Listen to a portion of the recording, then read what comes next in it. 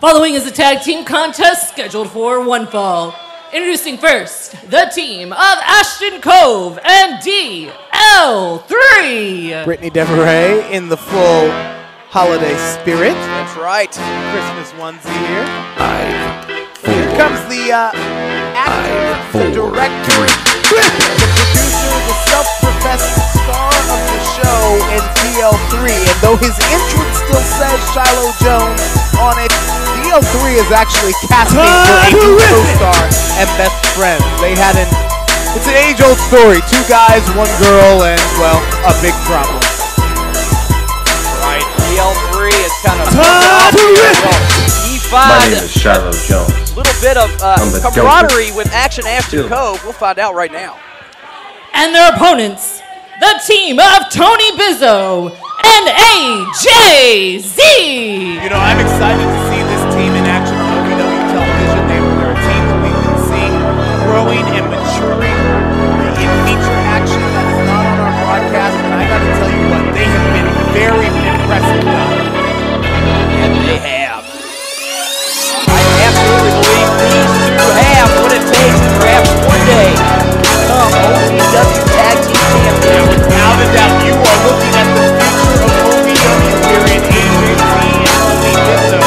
They met each other's training. Here are a couple of gym rats and powerhouses inside the square circle. The potential, the scouting report is reading very high on these 2 young men. You can have all the potential in the world, but it's going to take lining up some victories to propel them to the next step. So let's find out if they have what it takes to take that next step right now.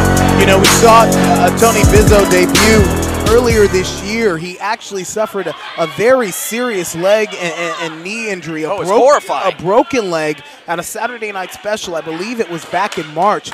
He came back from that injury. Bizo came back from that injury faster than anyone I've ever seen come back from a broken leg. Part of it was due to his training partner. He says that AJZ just pushed him a little bit harder and a little bit further. As a physical therapist, I was absolutely amazed at Tony Bizo's recovery. I mean, his kneecap was down the side of his leg, and he's already back in the ring this year. AJZ, we saw him several months ago nearly defeat Justin Smooth in his first OVW television match for the heavyweight championship.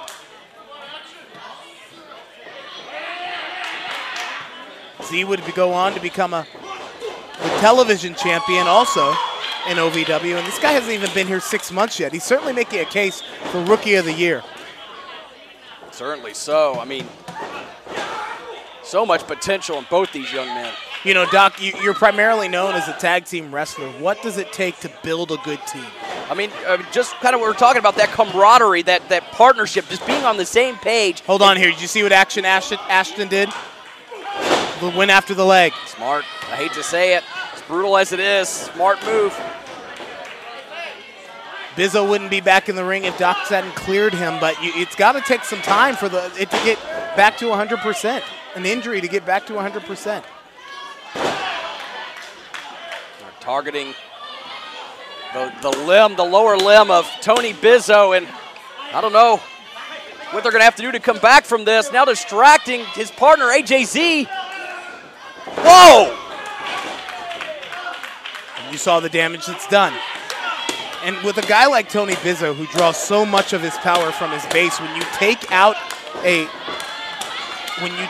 leg, you really take out part of his offensive arsenal. Oh, but wow. Bizo makes the tag, and here comes a fresh AJZ. Look at the speed of the offense. Nicely done. Uh-oh. Well, maybe DL3 and Ashton Cove are the next big tag team here in OVW. Oh, no. Well, I might have spoken too soon on that one, Gilbert. Wait, look at this tandem offense. What goes up must come down. Combination cutter here. Leg is hooked, and a big victory in Bizo. Tony Bizo and AJZ. Keep your eye on these 2 young superstars. The future of OVW is now, and it's right for Bizo and AJZ.